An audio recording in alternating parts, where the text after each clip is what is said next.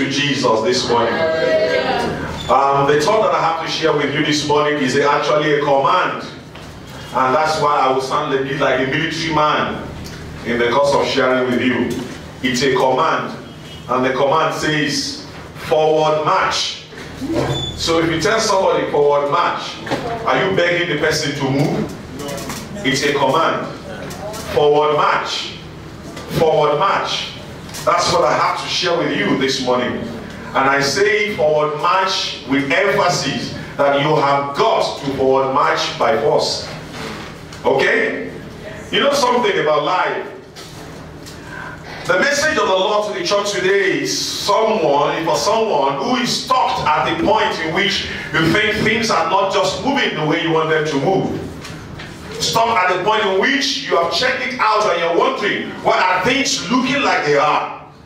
You feel hot, you feel broken, you feel angry, you feel depressed, you feel bitter about many things, you feel so lazy to even take things up anymore.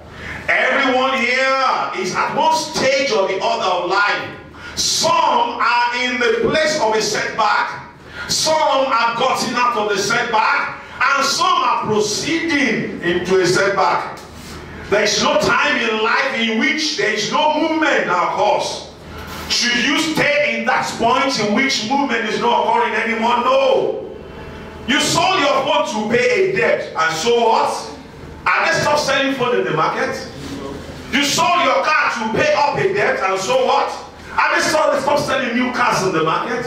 As a matter of fact, even if it was your house you sold to pay up for a setback that took place in your life. However, are there no more new houses sold? You can always rise from that spot to a new spot. So, whatever thing that had befallen you at any point in time, I let you know this morning that you got to come out of that setback and move to a new point of life. Whatever has stopped you up until now, the Lord is telling you this morning, forward march. It's enough of staying at that spot and just roaming about that singular spot. Stop giving up your power to move on to the situation that is on hand. The situation at hand is not the one to make you. You are the one to make a difference in the times you live in. That's what Jesus, and that's what God told them in Exodus chapter 14, verse 15, which is going to be the text that we're going to be reading this morning. Exodus 14:15. Exodus 14:15. It does not matter how bad the crisis may be. It does not matter how bad the risk you last took was. It simply says that because you are taking such a risk, you need to move on from where you are. And the Lord said to Moses, why do you cry to me? Tell the children of Israel to go forward. Why do you cry to me? I want to draw my sermon title from this scripture, from this verse 15. It says, go forward. Tell them to go forward. And I want to bring the message from this chapter, and I'm entitling it, Forward March. Why? Because as a matter of fact, believers are referred to as military, an army of the kingdom of God, aren't we? Yes. We're supposed to be army in the kingdom of God. So if we are armies of God, it simply means we can use the same term for ourselves, that we need to get up and forward march. The people of God, even in today's church context, are often likened to the army of God. And as such, as leading army of God, we also need to do what God has told them in this scripture. Sometimes it may seem like we are being persuaded and battered on all sides. The Lord is coming to us in this scripture and saying, forward march. You cannot become great without moving forward. There's no way you can become great without moving forward. Staying at the same spot, you will get battered again and again and never have a future. You cannot gather yourself together without making a move. If you don't make a move, you are going to become a person that's beginning to derogate. You can imagine, if you have water that is stagnant, what happens to that water? It begins to stink. Not only stink, it begins to dry off. Are we here together? It begins to dry off. So it simply means if you don't move on, there is a likelihood of you getting to begin to stink. There is a likelihood of you getting to depreciate. There is a likelihood of you getting to even finish over time. Many of us have found ourselves in an unbreakable and unbearable situation in life. You know, let me give you an example. If you went to, in the days where you fetch water with clay pots, you know that you watch in your own videos, where they carry clay pots and they go and fetch water from the stream. If the pot broke at the stream, will you sleep at the stream? That's what many of us are doing with our situations. We get to the stream trying to fetch water, and then the pot breaks, and then we cry and make noise, and then we remain at the stream and refuse to go home. That's what many of us are doing about situations that we have found ourselves in. That is not what it should be. If God had led the children of Israel through this situation of life, He can lead you in the times we live in. It means you can be led from the situation in which there are armies running behind you and there is a Red Sea in front of you. There are armies about to kill you and there is a Red Sea in front of you, and the Lord is saying, go forward. Then you ask yourself, go forward into what? Go forward into nothingness. Go forward into what? Go forward into the Red Sea in front of me. Go forward into what? Go forward into a situation where I cannot even see what the future looks like. The Bible says, no one that puts his hand to the plow and looks back is fit for the service in the kingdom of God. Never get stuck in what you are going through now. You know, the Bible says, you have roamed around this mountain for too long. Enough is enough. Move northward. Deuteronomy chapter 2 verse 3. David is a good example of this thing that I am talking about here. He's a very good example of the situation that God is expounding to us this morning. Many times we have chosen not to move forward because we think there are people looking at us. There are people saying things about us. There are people discussing us. You know something? The natural law of life has brought about something, and that is distance. Distance is a natural law of life that separates between two people. If you have created a distance between you and that person that is talking about you, do you know you will not hear what the person is saying anymore? You know. So that thing means you should move forward, away. If you actually forward march, you will not hear those things. Then they will say, he sold his phone, and so. Then they will say, he sold his car, and so. Then they will say, he sold his jewelries, and so.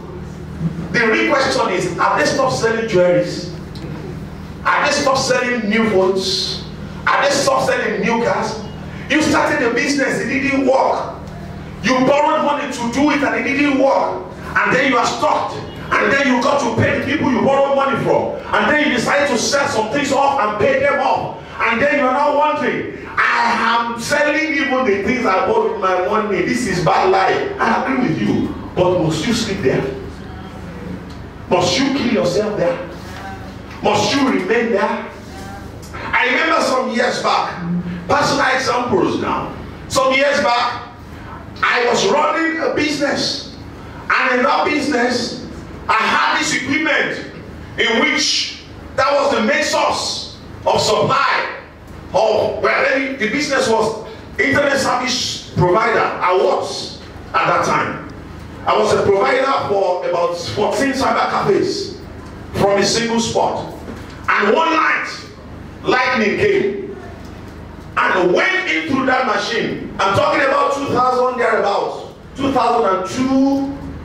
That equipment was about 4 million at that time. I don't know what the value should be now. It was 4 million at that time. And then there was a thunder strike. And it went straight into this equipment and shattered it. And what happened? I got a call. nothing is working. And I checked, it was all burnt. I took it in my hands. Truth, I shed some tears. 2002, how old was I? Okay, just remove this year from 2002 and subtract it. Help yourself. I carried it and I was like, what? And in my living room, I took it home. I believed it would work again. So I took it home, I put it on the center table.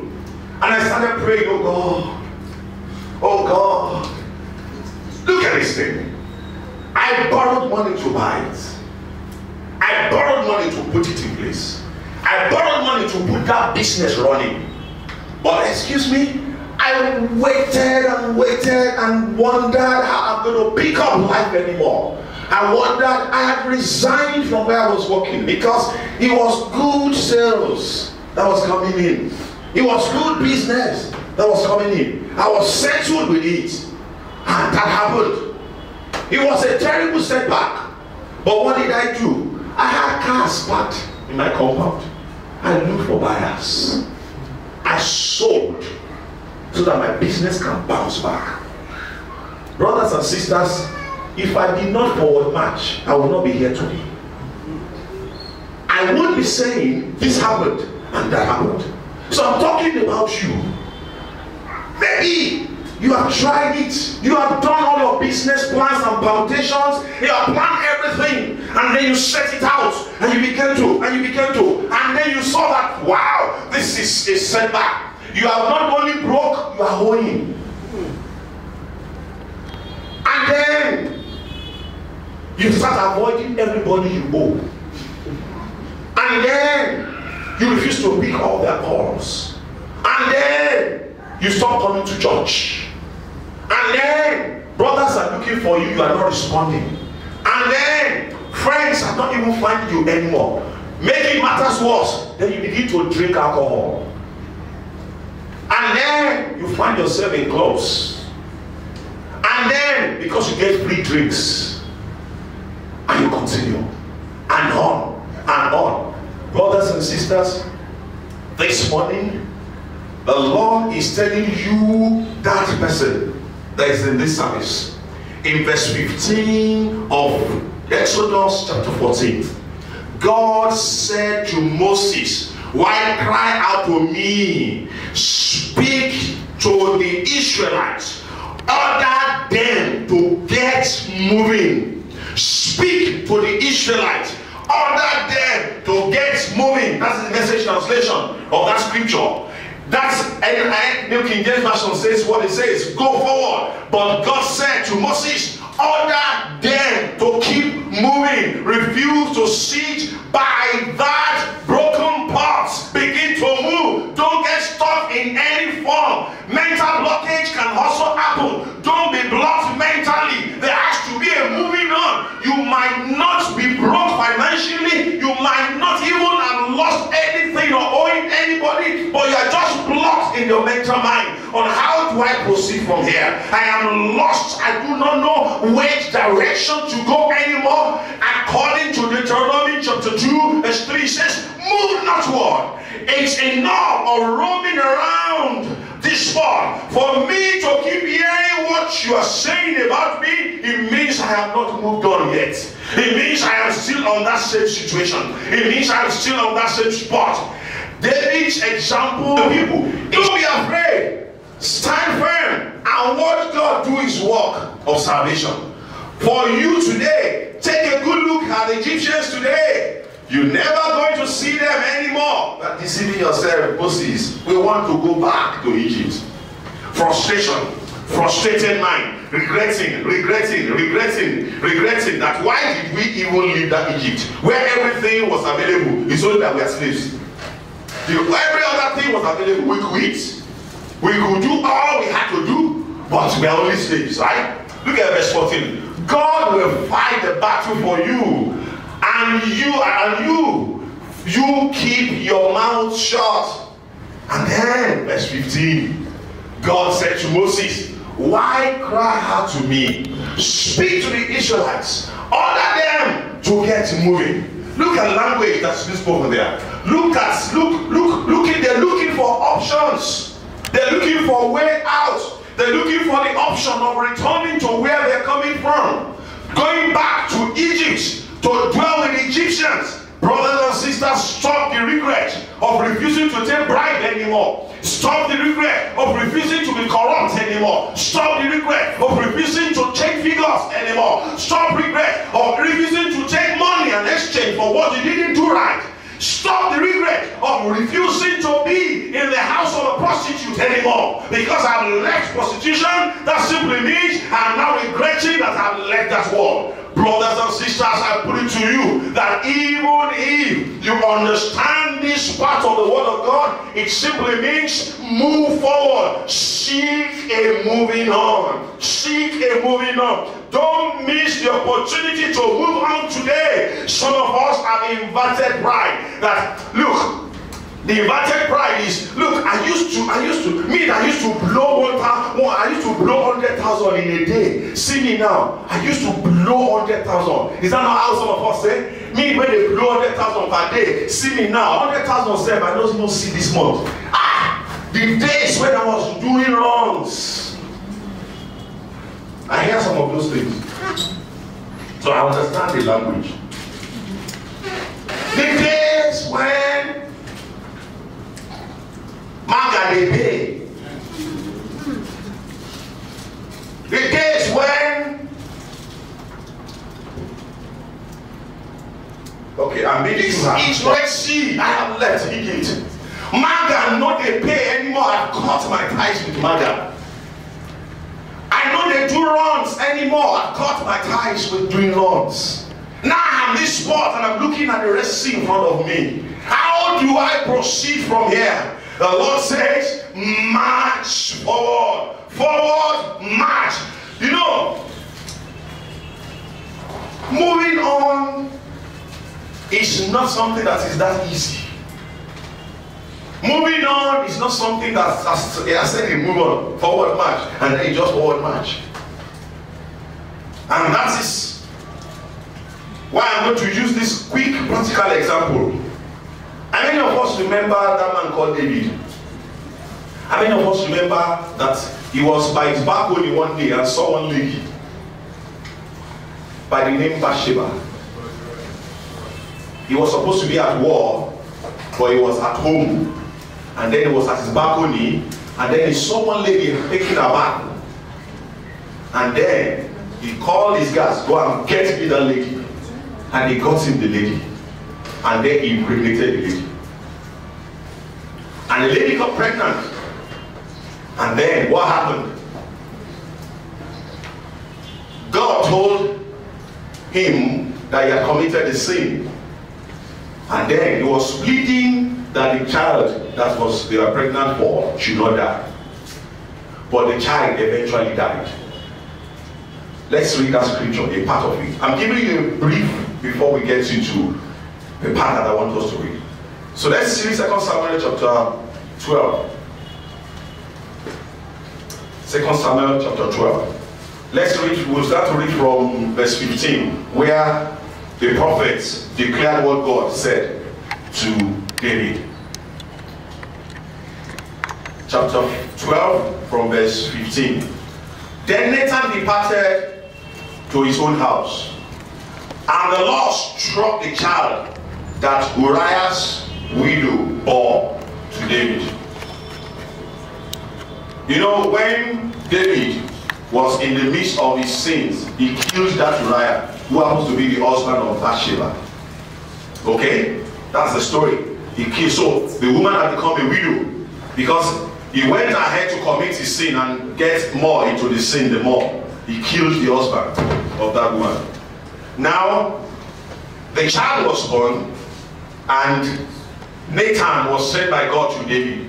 So David was told that that child was going to die. So the child became sick. And then verse 16, David therefore besought God for the child. And David fasted and went in and lay all night repeatedly on the floor. His older house servants arose in the night and went to him to raise him up from the floor. But he would not, nor did he eat food with them. And on the 7th day, the child died.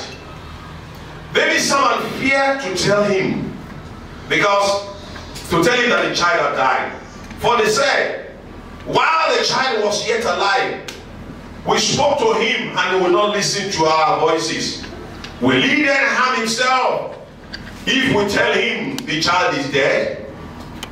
When the child was not dead, he was not eaten. Now that the child is dead, will he not harm himself? But let's see what David did.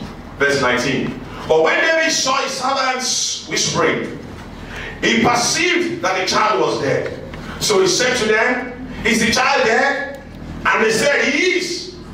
Then David rose from the floor, washed, anointed himself, changed his apparel, and went into the house of the Lord and worshipped. Let's read that verse 20 together. That verse 20. Let's read it how together. Let's read it out. So 1, 2, go. So David arose from the ground, washed and anointed himself, and changed his clothes, and went into the house of the Lord and worshipped. Then he went to his own house, and when he requested, they set food before him, and he ate. What did he do? He said, it's time to move on. I prayed about these things should not happen. I have prayed and I have fasted for 7 straight days that this child will not die. But the child still died. The pot is broken already now. And I'm by the side of the stream. Should I now enter the stream because the pot is broken there? That's what David did here. Look at verse 21. People that are around you, all of the people around you, see what they are telling you now. Verse 21. Because you have done verse 20, see what happened in verse 21. Then his servant said to him, what is this that you have done, Ogbeni? Can't you see how bad your situation is? Can't you see how bad your life is? You fasted and wept for the child while he was alive. But when the child died, you arose and ate food. What should I do? What should I have done? What should I have done? Did you not know you lost 1 million?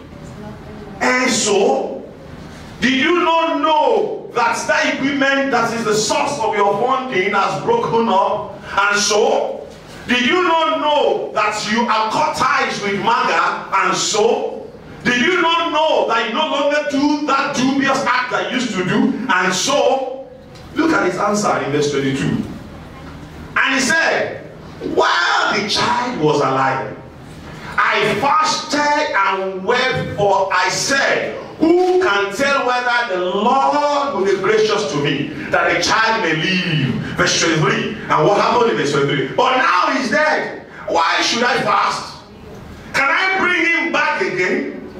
I shall go to him finally, but he shall not return to me. And at that verse, I said, bam. That is, the guy get down. The guy got it. And what did he do? Comforted Bathsheba, his wife. Now, if he did not move on, verse 24 and 25 will not happen. If David did not move on, 24 and 25 will not happen. So if you don't move on, if you don't get to speak verse 20, 21 to the enemies, and 22 to the enemies, and 23 to the enemies, verse 24 will not happen. And what happened? Then David comforted Bathsheba, his wife, and went into her and lay with her. So she bore a son and called his name Solomon. Who did he know Solomon here? Would Solomon have been born?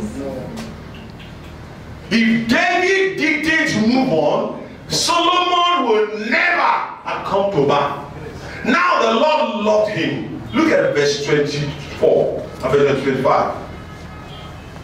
And he sent words by the hand of Nathan the prophet. So he called his name Jedediah, because what now? Beloved of the Lord.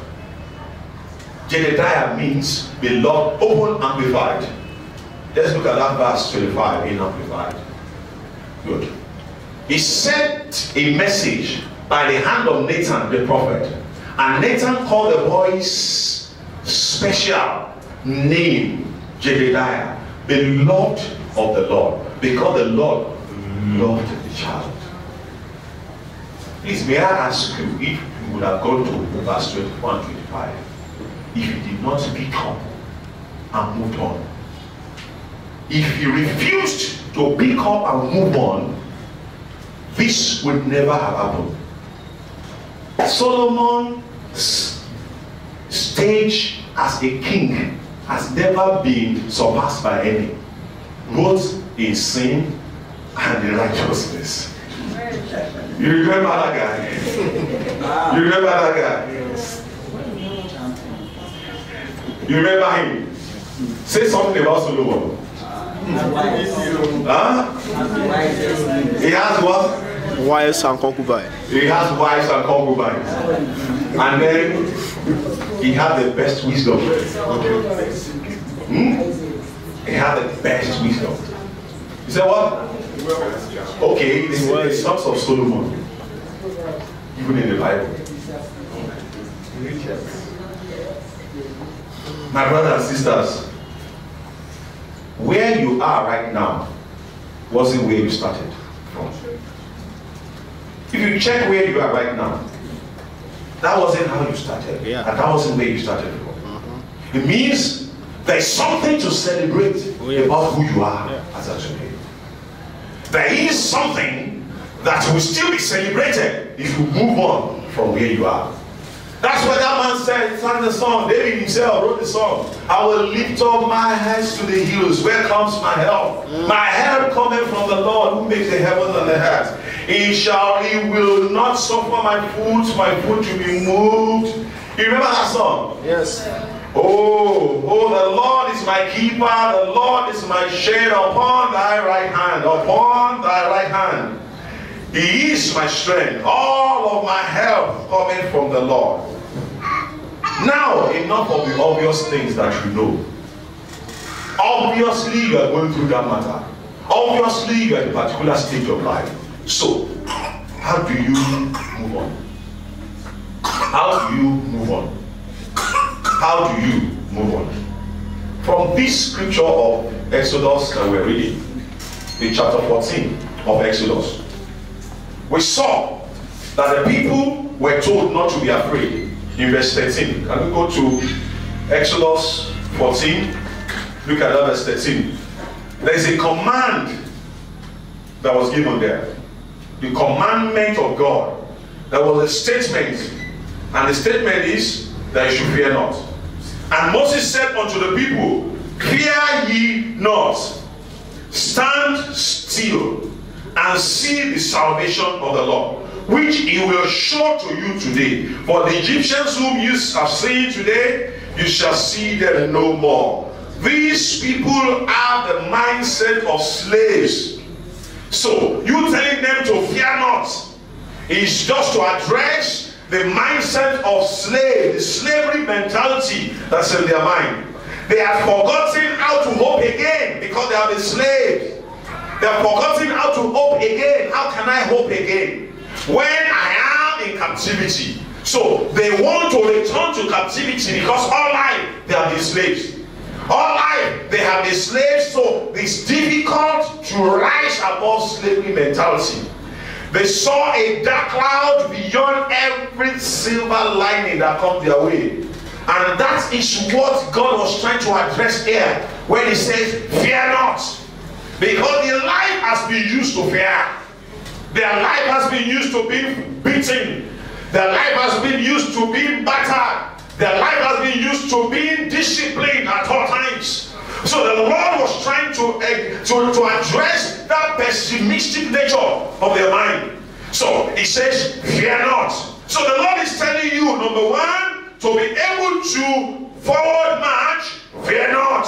I demand, he's saying here, that you should Fear not from those slavery mentality that's at the back of your mind, that I can never make it again, that I have failed again and again, I am not able to rise above this point, I am not able to go beyond God. Now thinking again, my friends, you have been slaves for 400 years. That's what the situation is in this scripture. Slaves for 400 years. Imagine how it is easy to get out of it in the mind. Someone that has been slaves for 400 years. How easy is it for that person to just say, well, I am free, I am free? It requires a mental readjustment. I give an example. You put, in those days, we used to play when I was in the village. It doesn't look like I've been in the village, right? Okay, if you like, think so. When I was back, we used to, how many people have seen grasshoppers before? Goodness, where did you see grasshopper? How many people have seen grasshoppers before?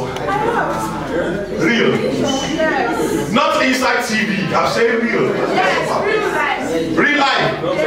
Grasshopper or grasshopper? Yes. How does it look like? Describe it. Because I want to know what to call grasshopper. Maybe grasshopper in the mind. Please, I want to know how does it look like? Describe it. How does it look like? Goodness, describe grasshopper. You can fly. Many things can fly. It has green. Green. Green color. Okay, let's accept that description. For those of you that have not seen grasshopper before, you can Google it after service and check what grasshopper looks like. But this is a grasshopper. If you put grasshopper in a bucket, it ordinarily can fly out on its own.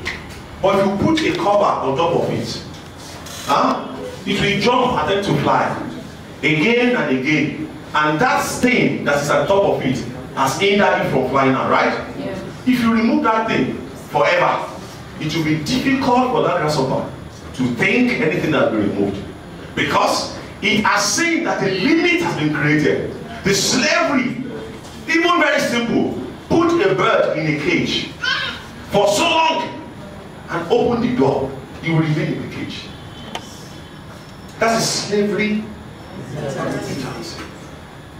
So now tell me how easy it is for 400 having been slaves, for them to just see wrestling in front of them and they just say fear not, and they fear not, true. It's very difficult. So the heavens will perform a surgical operation in our mind and will help us to come out of pessimism, that we might be able to be optimistic about the future that God has proposed in our lives in the name of Jesus. Amen. God who has set you free has made you free indeed. Whosoever the Lord has set free shall be free indeed. The freedom of the Lord has been given to you to come out of captivity and be free. It's often said that because you have been enslaved in the mind, it's going to affect how you live your life. So the Lord is saying, fear not, be still, be confident, be undismayed, and see the salvation of the Lord. And see the salvation of the Lord. There is confidence found in this statement that Moses made. He said, the Lord says, fear not, and be confident. So I'm announcing to you today, for you to move forward march, fear not. For you to forward march, regain your confidence. For you to forward march, be undismayed, be firm. And then verse 14, what happened in verse 14? The Lord shall fight for you, and ye shall hold your peace. That one is another hard situation. 400 years he hasn't fought for me in Egypt. 400 years he hasn't done this just for you in the natural today. All these days he has not solved this problem. All these days I am still merry-go-rounding on this matter. All these days, Brothers and sisters, consider the Almighty God's identity and see how mighty He is. There's the Lord Jehovah. He is a self-existent God. He is the eternal Jehovah. He is the maker of the heavens and the earth. He is the Almighty. He is the one that said, let there be, and none can question Him. He is the one that has that breathe into man, and that's where we are alive till today. So if that Yahweh says, fear not, the Egyptians that you see today, you shall see them no more. Consider His almightiness as His intention to make you free. That says the Lord will fight for you and you shall hold your peace. Yes. The Lord shall fight for you. He's saying, by commanding the wind of heavens to even supply, He can supply for you. Yes. The same Lord who was able to command the winds and the waves and calm down the tumbling water, when Jesus Christ said, what is still? The same God can speak into that situation, that matter, that circumstance, and what will happen? You shall be still in the name of Jesus. Amen. Verse 15, which is the place that we focused on today. The Lord said to Moses, why are you crying? Why? Why? Speak to the children of Israel. And in verse 16, he says, lift thou up the rod in thy hand, and stretch out thy hand over the sea, and divide it. And the children of Israel shall go on dry land. God's instruction is only possible when you are not hesitant, when you are not hesitating on what He says you should do. That's when you can see a result. Now imagine in verse 15, it says in verse 15 that, okay, the Lord is saying, why are you crying? Why are you crying? Tell the people of Israel to go forward. Go forward into water. Go forward. Go forward into a blockage. Go forward into an obvious crisis. Go forward into mountain of water. And remember, the Egyptians are coming behind them. So, because you do not have a place to return to, you must follow the instructions. Because you do not have the option of Egypt, is not an option. The only option available is the option to move forward. And that's why God told Moses, stretch your rod. And immediately, I know it's hard to imagine what must have been. If it was you, imagine what could be going through your mind. What's wrong with this? See Moses, what are they from to Moses? You don't see this thing? Moses, let's beg these people back. Let's just beg them. Let's just beg, let's just, let people beg them. I just say, we are sorry. In fact, already, I know some of you would have been saying, now Moses put us inside this trouble, we are sorry, Egyptians. So now Moses say, they go, but we are very sorry. God's instruction is plainly provided, is plainly providing a hope for them. Situation may seem hopeless today. This message is to provide hope for you again. God needs a man that can hope again for Him to walk in their lives. If you can hope again, He will turn things around. Amen. If you can hope again, He will change the circumstance. Amen. Look at that verse 16. The plan of God in this whole matter is just for someone to take a piece of wood and stretch it to the water. Show the miniature. That's what you don't get. You can't fathom it. There's so many unfathomable things that the heavens has provided as what you should see, because of what He wants to do. The plan was just to take a piece of wood and stretch it. The plan was to have the man stretch out his hands. The plan was that these people will deliver through a mighty miracle. The heavens want to work a miracle that will bewilder the world in your life. He wants to show himself to the world through you. He wants to show the world that he is a God that answers prayers. The hopeless depths would have moved out of the life of these children of Israel, maybe by other means. But heavens wanted to show up in this manner. And it says, stretch a wood. Stretch a wood. Therefore today, what's he asking you to do for you to move? As simple. Remember the story on that fateful day when Jesus was going to enter into Jerusalem, which is what is being commemorated today all over, this triumphant entry into Jerusalem. What happened? He asked the disciples to go and pick a donkey that has never been risen on. And when they got that donkey and brought to him, what did he say? If the owner of the donkey asks you, why are you picking it? What should you tell the owner? The Lord has need of it. The Lord has need of your life. That's why he's bringing about hope again today. Yeah. The Lord has need of your life. That's why he is telling you, I want to surprise you in this little manner. The instruction of God for you today is go forward. The instruction of the Lord for you today is forward march.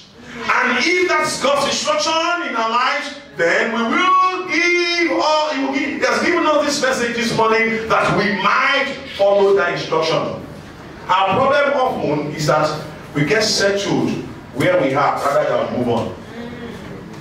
I need to let you know that no matter how rich you are today, you can be richer. Yes. Yes, so I need to let you know today as well that no matter how easy things are for you right now, it can be easier.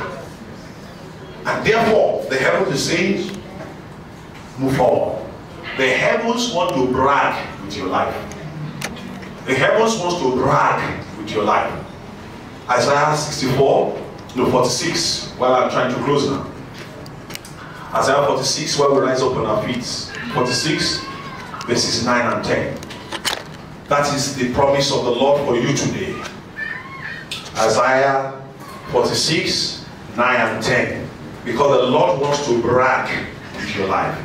He wants to tell the world, he wants to brandish you to the world that see who he was, see who he is today. He wants to brag with your life, see what he used to be, see what he has become. He wants to brag with your life, he sold his phone, but look at what he is now. He wants to brag with your life, he sold his cars, but see what he is today. He wants to brag with your life, he sold his jewelry, but see what he is today. See that? Remember the former things of old. You are supposed to be on your feet now, so rise up. Can you open Amplify for us? I want us to read the Amplify. And the lively stone, I will lift up my head to the east, from where comes my help. My help coming from the Lord. Isaiah 46, verse 9 and 10. So let's read together. Earnestly remember the former things which I did of old. For I am God, and there is no one else. I am God, and there is none like me. Look at verse 10. Declaring the end and the result from the beginning, and from ancient times the things that are not yet done, saying, my counsel shall stand. I will do all my pleasure and purpose. The heavens wants to do all this pleasure and purpose in your life. Look at verse 11 and 13. Let's go to verse 11. Go to verse 11. Verse 11, we read up to 13. Calling the ravenous bird from the east, the man who executes my counsel from a far country. Yes, I have spoken, and I will bring it to pass. I have proposed it, and I will do it. Look at verse 12. Listen to me, for stiff-hearted, and you who have lost hearts. You who are far from righteousness, from unrighteousness and right standing with God, and from his righteousness deliverance. And verse 13, bring near my righteousness in the deliverance of Israel. It will not be far off, and my salvation shall not tarry. And I will put salvation in Zion for Israel, my glory. Yes, give salvation in Zion and my glory to Israel. Hallelujah. Hallelujah. Hallelujah. God can never be stranded. Oh, yes. And if that means He is your God, you can never be stranded. You are at the crossroad, there is hope for you. Now begin to ask God this morning. Everlasting Father, I ask you this morning, let all my help come from you. Let my help come from you. Now I lift up my head to the hills. From where comes my help? My help comes from the Lord who made the heavens and the earth. He will not suffer my foot and my foot to be moved in the name of Jesus.